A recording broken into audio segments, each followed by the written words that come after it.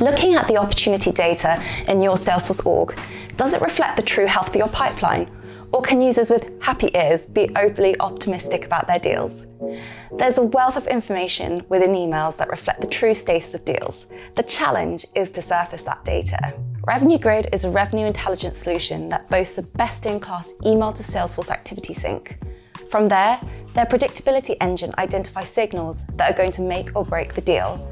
This is future-looking forecasting instead of traditional forecasting based on past data points. The in-depth overview on the Salesforce Ben blog will dive into features and much more. First of all, I want to start by saying there are two main parts to Revenue Grid: the signals and forecasting enhancements on one side, and then the activity sync on the other. We saw how beneficial the activity connector would be for Salesforce admins, so we'll explore that first. So there's a robust connector for activity capture. By activities, I'm referring to the ways that prospects engage with the sales team that are often decentralized and disconnected from the CRM. Think emails, calls, meetings, and other things.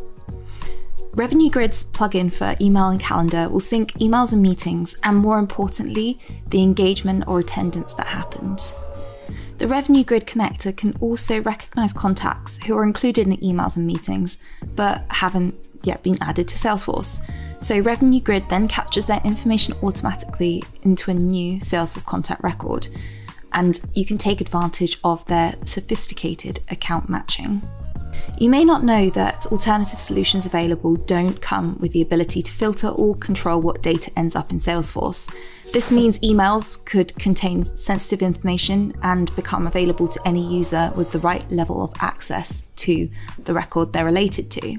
So it's actually worthwhile for certain industries, such as financial services, to check this, as it will be an essential requirement for their architecture.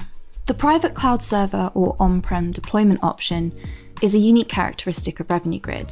It means that organizations which already have these can utilize their more secure architecture. And finally, we come on to the signals and forecasting side of Revenue Grid. So Revenue Grid enables predictable revenue forecasting with contextual signals. What this means is you're giving the sales and ops teams confidence to predict forecasts earlier and more accurately using live data.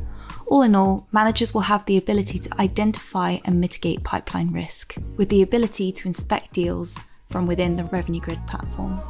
So hopefully this has captured your interest around revenue intelligence, and if that's the case, you should definitely check out the in-depth review of Revenue Grid over on the Salesforce Ben blog. You can find the link to that in the description below.